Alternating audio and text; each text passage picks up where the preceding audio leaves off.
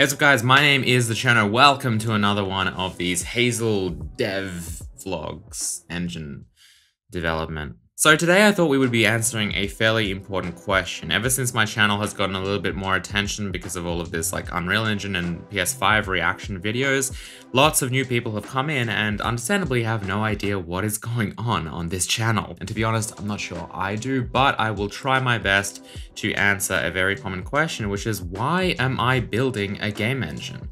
Why in this day and age would I make a game engine when there are so many good game engines already out there? There are so many large teams like Unity and Unreal building a massive technology base that is very mature and has a lot of talent and resources on it. Why would I, a solo developer who's 25 years old, attempt to make a game engine? And to be honest, it's a fair question, and it's one that I ask myself every day. No, I'm joking. For those of you who don't want to watch this entire video, which I totally understand, I'll give you the short answer. The short answer is because I want to. I don't know why, but this is an answer that a lot of people don't get. Because I see a lot of questions asking me how I plan on making money with Hazel. And the first thing that goes through my head when I see a question like that is, why do I have to make money with Hazel? Why can't I just build this thing? Because I enjoy making game engines and I enjoy working on game engines. I like making game engines more than I like making games. At least the kind of software engineering side, the technical side of games, like that's fine, but the technical side of engines, like I love that. That's my favorite thing to work on. When I want more of like a creative, I guess, vibe, or when I'm feeling like I'm in a creative mood, that's when games interest me, because games to me, it's like an interactive piece of art. I can make this whole like 3D or 2D world environment with characters and a story and, you know, ambience and music and a whole environment, a whole world, you know, to explore and you know, make up a story. And there's this whole like creativity that comes with it that I feel like an artist when I'm working on something like that. And I am interested in various forms of art, and I don't just like software engineering and programming. I like making art, I like making music. There's a lot of stuff that I like doing, and a game kind of brings all of that together, which is why I do really like the idea of working on games as well. But in terms of the technical side of me, I like engines. That's what I like, and that is why I'm building Hazel. Not because it's going to make me so much money and I can't wait to like sell it to some you know, investor or company who's willing to pay $20 million for it. Although if that happened, I probably would do it, let's be honest. It's not because I'm trying to get people to subscribe for like $5 a month and that's how they, you know, get access to, isn't that my Patreon? It's not because I'm trying to get people to pay royalties when they make a game with Hazel or anything like that.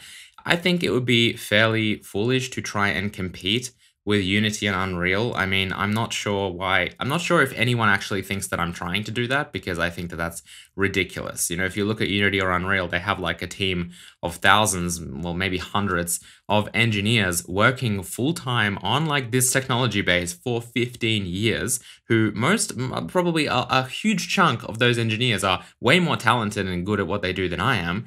And I'm going to, by myself, try and compete with that.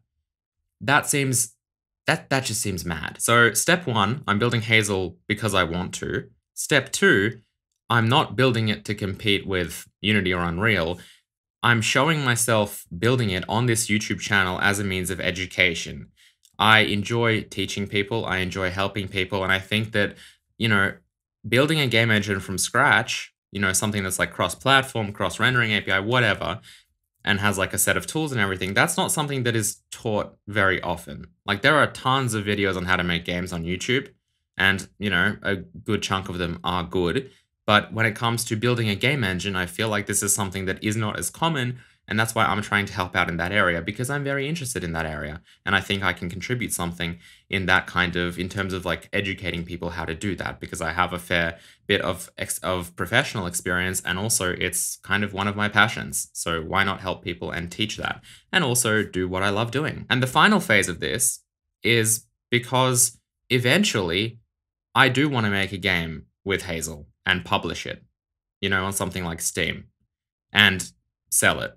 So that's where the money-making side of Hazel might come in, I guess. But ultimately, I want to make a game with Hazel eventually. This isn't something that I'm rushing to do whatsoever. It's not like, quick, let's make a game and release it on Steam and make some money. If I was doing that, I'd just use Unity or Unreal. It's about making something from the ground up, working on something that I love, which is a game engine, and then eventually using that platform for its intended purpose, which is to create some kind of creative application out of it.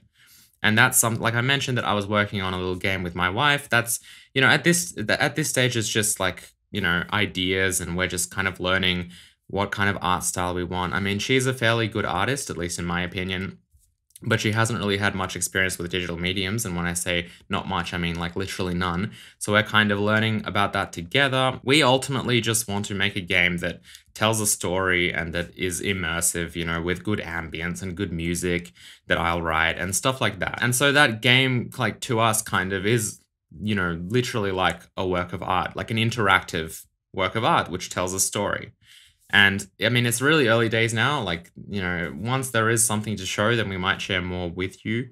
But at the moment, it's super early days. But the point is, eventually I do want to use Hazel to make a game. That's kind of my end term goal. I mean, even if I was not interested in games or art at all, I'd probably still want to do something like that, because if you're building a platform upon which to make applications and games, it'd be a good idea to actually prove that it's capable of doing that by publishing a game. And so that is one of my major goals with Hazel. So to summarize, I'm making a game engine because I want to.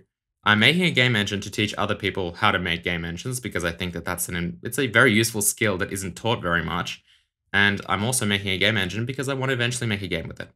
So hopefully that sheds some light as to why I'm doing this incredibly difficult and potentially not worth it task with my life. Hopefully I'm doing the right thing. If you are also building a game engine, then I'd love to know why you're doing that. Leave a comment below and we can kind of have a cute little discussion with all the various people who are interested in building game engines and why they're doing that. Because, I have my own reasons, but I'm also curious as to why you might be doing the same. I want to emphasize that even though I would say, like, my primary profession has been a programmer, I'm a software engineer. Even though that is the case, I don't see myself as a programmer. I don't define myself as, hey, I'm Jan Chernikov, I'm a programmer. As I mentioned, like, especially I think in the Why I Left EA video, which I'll link up there, I see myself as someone it's not that I see myself, it's not like I think, I hate using the word see myself, because the term see myself, I picture myself just lying in bed being like, let's think about myself and who I am, which I don't do. But if I had to sit down here and define myself, as I said, it wouldn't be a programmer. I'm interested in a lot of different things. I'm building a platform that will enable me to be creative in the future.